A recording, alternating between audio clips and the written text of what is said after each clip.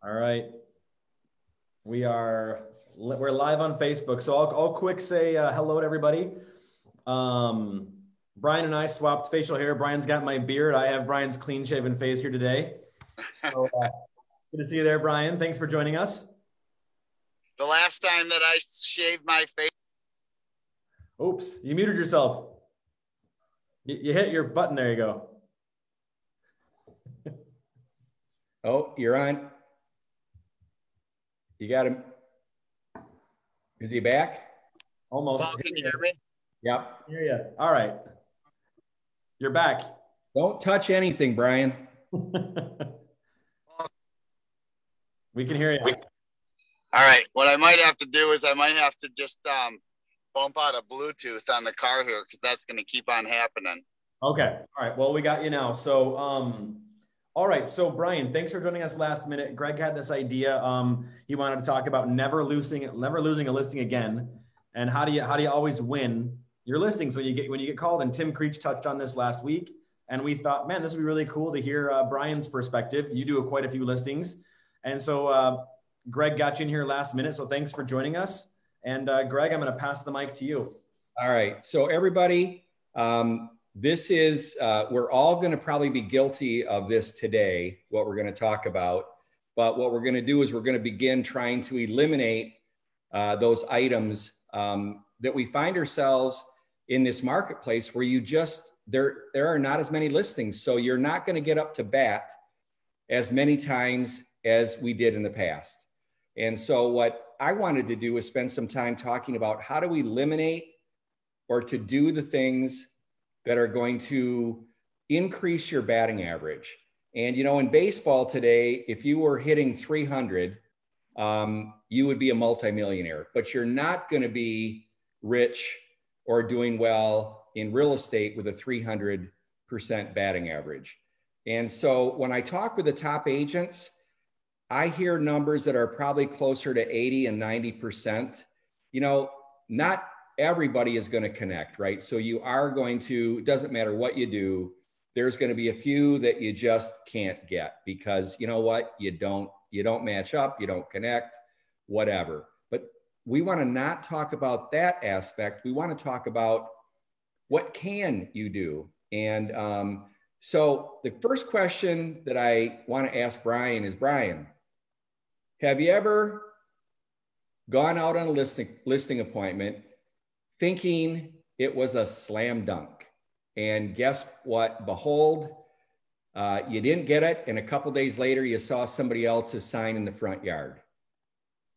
Yes, I have. I have had that happen to me. And doesn't feel really, doesn't give a warm, fuzzy feeling, does it? It's brutal. And so it happens to everybody. But what I asked you earlier, and I loved your answer, and I'm hoping you'll give the same one and not change it on me, is how did it feel? What was the mistake? What did you do wrong in that scenario that we just talked about? Well, the answer to that question is one where it requires eating a little bit of humble pie and realizing that the whole world does not revolve around Brian or Greg or Paul or whoever. And you have to understand that with every listing appointment, it doesn't matter how you're feeling walking into that appointment, like it's a slam dunk, like there's no way I couldn't get this appointment. You have to give it everything that you have. And so when I lose out on a listing, 9 times out of 10, it's because I didn't try hard enough. And not trying hard enough simply comes from being overconfident, unorganized, not supplying the client with the same amount of information, if not more, than the competing agents.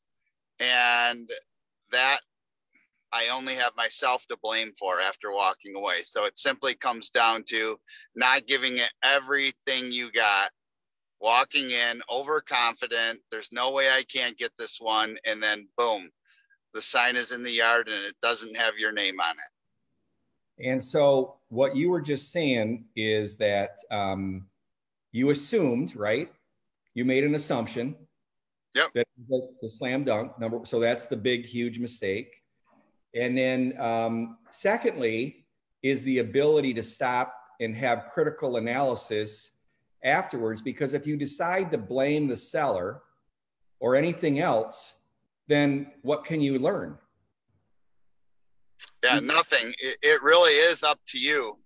And, you know, I think that back to that overconfidence piece, you know, people see that and they smell it, they read it, they know it. And every once in a while, coming in and eating a little crow and coming in humbly and just saying, you know, it doesn't matter how many houses I've sold in the last year. It doesn't matter how many I've pended in the last week. It doesn't matter what my ranking is in GRAR or in 5-star. What matters is I get this listing.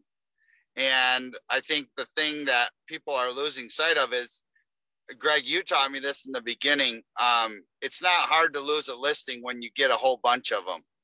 But right now, when you're not getting a ton of listings, it hurts a little bit more when you don't get the one that you thought you were going to get. So the idea of being organized and giving it everything you got, it's imperative. You have to go after it as if I don't get this listing, my world's coming to an end. Thank you. So this is a multifaceted topic, and it's probably going to, as I think about it, it's probably going to almost could be a series of maybe 3, 4, or 5 of these type Zooms. So if I break it down a little bit, Brian, talk to me about the things that you're doing before you go on the listing when you're on your game. So I want to know every single thing that I can know about that house before I talk to that client. So I want to go back and check out the history of the property. The simple factors are, what did they pay for it? When did they buy it? I'm going to look at the seller's disclosure if it was a MLS listing and see what that reads as far as mechanicals and water in the basement, the roof age, and all these other things, and compare those answers to the answers they give me when I interview. Drive by the house. My goodness, driving by the house is so simple.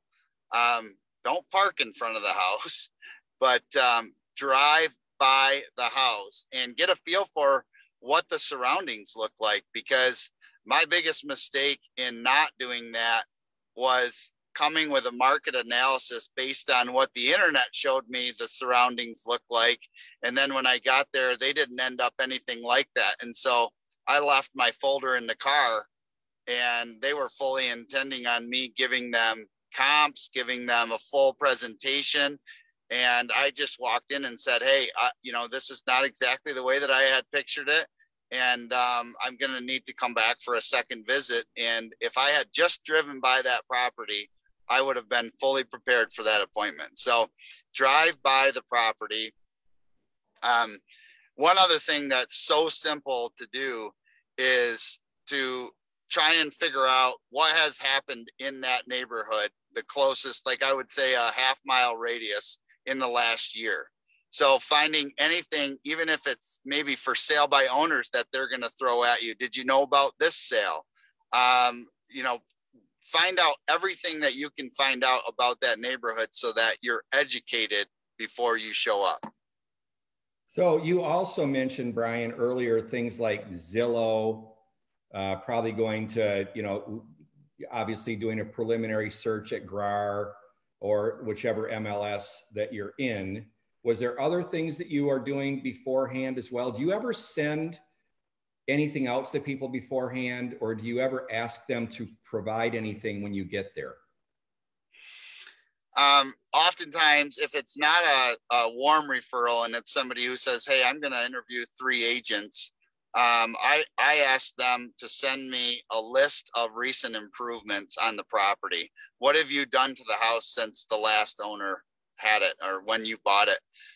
You mentioned on the Zillow thing, that is critical, because if the Z estimate is, let's say $500,000 on that house, and you know that that property happens to be worth 750,000, that could be an amazing conversation between you and the seller. But if it's the opposite and the Z estimate is 500,000, and that property, just because it needs everything and they've done a terrible job maintaining it, is actually worth 400,000 and not 500, you got to know that they've plugged their address into the Google bar and they've tried to figure out what that property is worth. So you better know that number.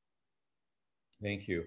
Paul, any comments in anything we talked about so far? Any other questions? I think he's right on. I think my curiosity though, Brian, is how has your listing presentation or your first introduction, especially if it's someone that you don't know very well, or one where you really don't know if you have it in the bag. And again, you should never think you have it in the bag, but when if you walk into a listing appointment now and you were to get a call today for a house in East GR or wherever, what are you going to show up with? I mean, are you going to do a presentation, Brian? Do you have a legitimate presentation you run them through? Are you going to have mainly comps, or what does that look like?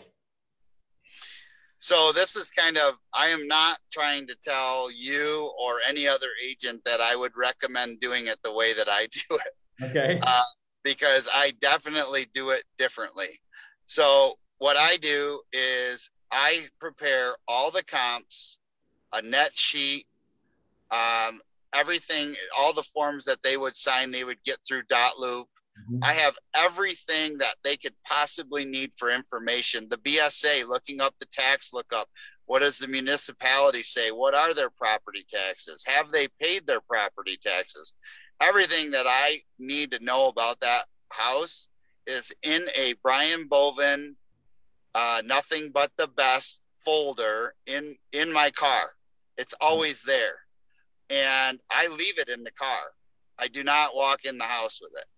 And then when I walk through the door, I always say, I always look at the house from the top down. So I want to go upstairs and I just make it smooth, casual, comfortable. Show me what you got. And we work our way. If it's a 2-story, upstairs, main floor, lower level. And then I always end up saying, where do you like to sit in the house? Where's the most comfortable spot for you? And I usually will end up in their living room or in their family room or something, in a recliner or even on a sofa or something like that. I think the days of sitting down around the dining table and handling business that way are kind of, I would say it's not as often as they were when I started in the business. But in that moment, I have kind of compared to what I have in the car to what I really think that property is. Now that I've been through the whole house, asked them tons of questions. Have you had this furnace work done? Look at the dates on the water heater. Look at everything you can see. Have you had water in the basement? How's the roof been? Everything that I now know if I have to go to that market analysis in the car, if that's even going to be accurate. So I'm not telling them that I have that in the car until I know that it's necessary.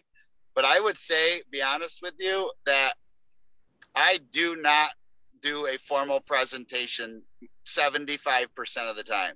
Okay. I literally tell them that everything that they need to know about the house, if they're looking for information, is in the car. But I'm just telling you, based on the amount of houses that I've sold in this area, your house is worth $300,000. Now my cards are on the table. Run through the fees with them. Now you know what I think of your house. What did you think? Okay. And then from there, Brian, how do you move this to a listing? I mean, do you try and close right there, or are you just sort of, hey, what's your time frame? What goes next? So, I have to back up a little bit because before getting to the house, that phone conversation, I want to know why I'm even coming. Right. Am I coming because you're moving out of state? Yep. Am I coming because you lost your job because of COVID? Am I coming because your wife or your husband decided they didn't want to live with you anymore? Why am I showing up? So that's number one for me, is I want to know, because if you come at it from a standpoint of how am I going to help this person instead of how am I going to get this listing, you're going to get a lot farther by how am I going to help this person than just trying to land the sale. You know that. So from that being said, at that in that living room, I'm going to go over a time scale with them, and I'm going to say, what works for you? Assuming that they're getting another house, I'm going to go over financials.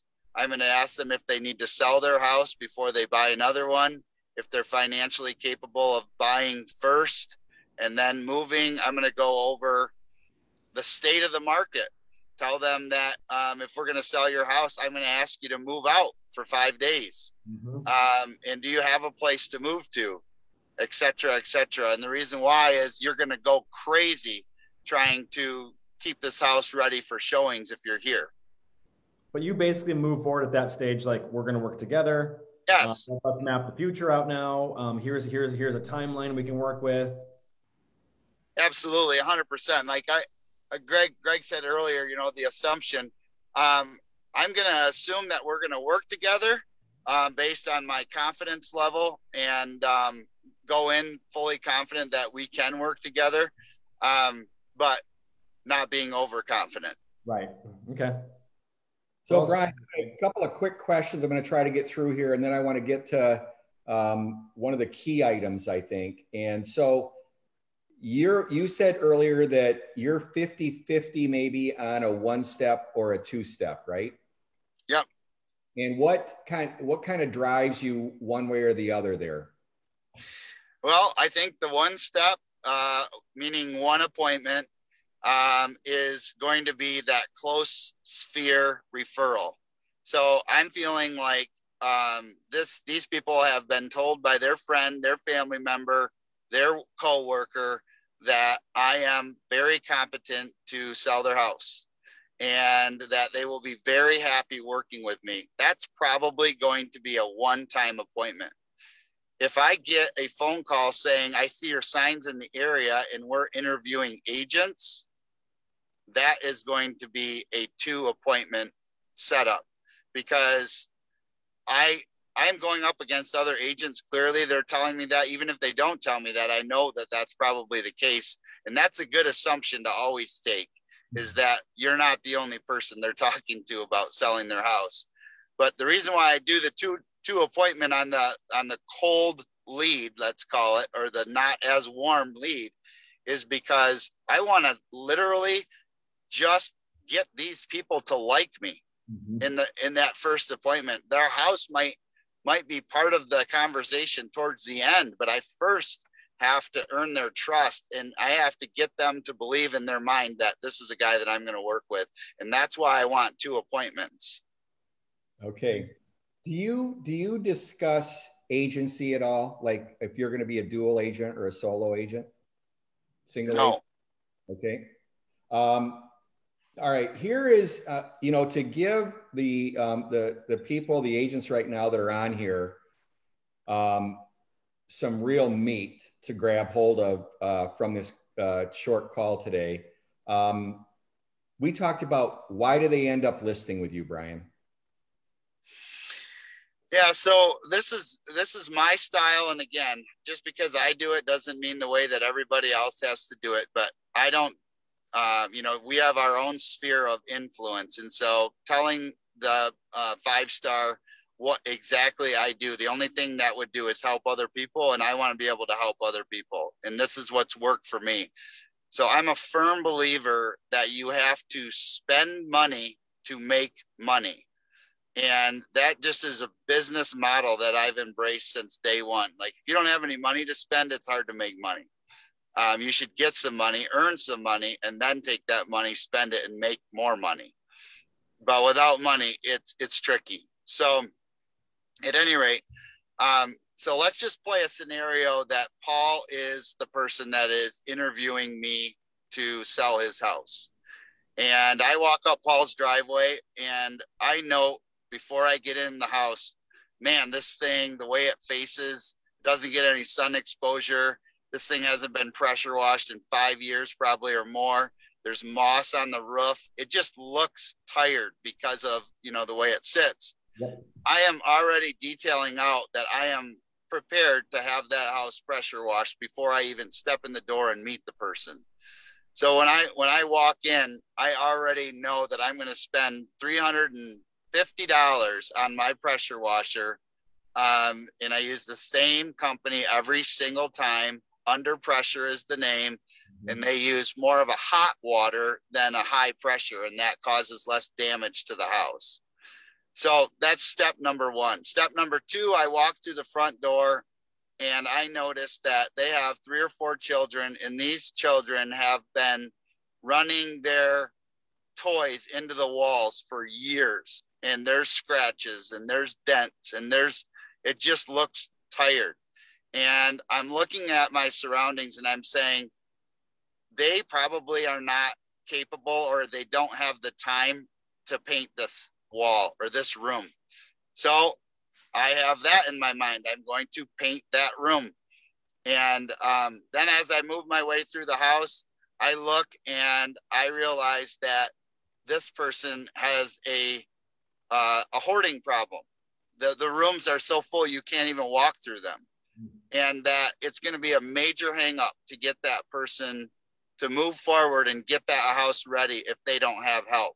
So I already know in my mind that I'm going to provide help on boxing, on donations, on pickup and drop off. And, and I can keep going on and on and on, but I think you get the point. Every house has different needs. But just to finish that statement, I'm going through the house and I'm realizing this person does not deep clean. They probably haven't deep cleaned this house in 2 or 3 years, and it's not show ready. Even if the paint's fine, it still needs a very, very good cleaning. That cleaning is also about $300. And I know that I'm going to pay for that. So on average, just to give you numbers, if I am looking at a $300,000 listing, I am likely going to spend between $1,000 and $1,500 to get that house ready. And that's between my stager coming in. That's another thing that I didn't mention. We own all our own furniture. So, and it's not expensive furniture. It's not fancy furniture. It just looks nice and it's great in pictures. So I have 2 storage units full of furniture. And I'm telling this person, they have to list with me, because all of the things that are going to hold them back from being ready to sell, I'm going to do them and I'm going to pay for them. Mm-hmm. So basically what you're doing, Brian, is you're setting yourself apart, because there's probably not any of the other 2 or 3 realtors that walk through that just offered to put $1,000 or $1,500 on the table of your own money. And I also am aware of a situation, I love the story, where you went out and everybody doesn't know it, what you did before you got into real estate, but you were a cement flat guy, right? You Yeah. Cement, right? Yes. And so you went to a house, the patio was all broken up, and they were going to say, hey, we need to hold this off because we need to get this done. And you said, I can get this done this week, and you guys can pay me back at the close. And you found a group of people. You were out there yourself with a wheelbarrow busting up cement, and you had a new patio within a couple of days. So the point being is that this is some over and above, and it's not always going to be that way. But I wanted these agents to know what they are up against if they are going to compete with a top agent in the market for a listing. And I know for a fact that other top agents at 5-star do a number of these things. And so that is the competition. That is the level. And so agents have to figure out, maybe they can't afford 1,500, but maybe they can afford 500. And today, you know that if you get that listing, you're probably going to get paid. And whereas today you can work with a number of buyers, and time is money. And how long does it take to work with a buyer today to actually get a house? Is it going to be 3 offers, 5 offers, 10 offers? Is it going to be Heartbreak City? On and on it goes. So listings are the name of the game. Listings are how agents last in this industry. And so Paul, anything you want to chime in on there before we go? I think that what Brian says is has a lot of truth. The fact that he's willing to pull out the checkbook right off the bat and commit to that property and show them that he's willing to commit to it by investing in the property, getting the home back to where it should be. That says a lot about a realtor when they're willing to open up their checkbook and invest in the home before, they've sold it. Once you have a commission check coming, it's a little easier to give some money away, right? Once you've already got under contract and maybe you're trying to keep it together for a few $100, it's a lot easier. But when you throw that money out there before you've got it sold, that says a lot about the realtor. But even if you're one of those realtors that wants to do the same kind of thing Brian's doing, you don't have the money, donate your time. Get your friends over there to start painting. Get your friends over there to start hauling junk out of there. Do whatever you can to get that client to where they need to be and show them you're willing to go the extra mile. I think that goes a long way. So Brian, let's talk about what are some of the, we got just a few minutes here, but what are some of the objections that you hear as to why they're not going to list at that moment, which maybe are just objections to kind of keep you at bay a little bit, and you've got to kind of break through those objections to get to that signature on that listing agreement? Because in the end, if you don't walk away with that signed document, you've got nothing, right? Yes. Well, I will tell you right now, I'm sitting in front of a house in East Grand Rapids right now, and I just interviewed with these folks, and the objection, or let's say we don't know what to do yet, is the capital gains. And I called Paul right before we got on this call about, how close they are to that 2-year mark, and talking about proration and how an accountant would figure that out and everything. But their increase in value is significant from what they paid for it, 21 months ago. It's very significant. And not only is the increase there alone, but they've also done some pretty major improvements. So these people are kind of sitting on the fence and saying, we're not going to do anything until July or August to make sure that we meet our full 2 years. That's one. The number one objection on everybody, and I know that this is low-hanging fruit and everybody's going to say it, is we really want to capture the seller's market, but we have no idea where we're going to go. Where in the world are we going to move?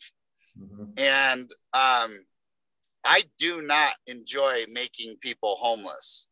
Like, that's not fun, because if I get them 20, 30, 40,000 over asking, and they're doing cartwheels in the street singing my praise, and a year later they still haven't found a house, and they wish they had their old house back because they're shopping for a year and haven't found anything, I haven't gained a client for life, that's for sure. So finding out where we're going to go is the number one objection. And right now, what I'm doing is I'm talking people into building houses. Even in the most expensive time to build a house as ever, I'm telling them the reason why I want you to build a house is, number one, you're not getting into a bidding war. You're going in and you're meeting with a builder, you're getting a lot, and you're going to go through selections, and you're going to get estimates, quotes, and you have no competition. If you do have competition, it's on the lot. So quick, put in a $5,000, deposit and hold the lot. Do what you got to do, but build a house, eliminate the competition, and you now have 6 months to a year to figure out where you're going to move to, if you have to move twice, or stay in your house, because the only thing you need to do when you build a house typically is put down 10%. And if you put down 10% on a $400,000 build job, you probably should have that money some way, shape, or form to your, to your disclosure. You got to be able to come up with 40 grand somewhere. Mm-hmm. So build a house. That's the number one objection. And then when people say, hey, you know what, I just don't want to do that, I'm asking questions like, do you have some place that you could rent? Do you have a place that you could stay for free? Do you have a family member that you wouldn't mind moving in with? So that's the big objection right now is where in the world are we going to go? Mm-hmm. All right. Okay, we are at that 30-minute mark here, Paul, and I promise Brian. No, Brian, Well, as always, a pleasure, man. Hey, listen, Greg, you said one thing that I want to make sure everybody's clear on. And Paul, you said it too. You can do the work yourself. But think about this for a second. If you look at it like I can't afford the 1,000 or the 1,500 to spend on it, look at it like if you can't afford not to. So if I can't afford to do it, well, I can't afford not to do it. That's the way you need to look at it. And that is like on a $300,000 house, $9,000 is the commission. Don't you think that spending $1,500, to make the 7,500 is worth it? Or see somebody else's sign pop in the yard? Yeah. Find the money, do it. It's too expensive not to do it. Something is better than nothing. Hey, Brian. Yep. You got it. All righty. All right, Brian. Thanks, guys, for joining us, and we'll talk to all you guys later. Thanks for tuning in. See you guys. Have a good day. Adios.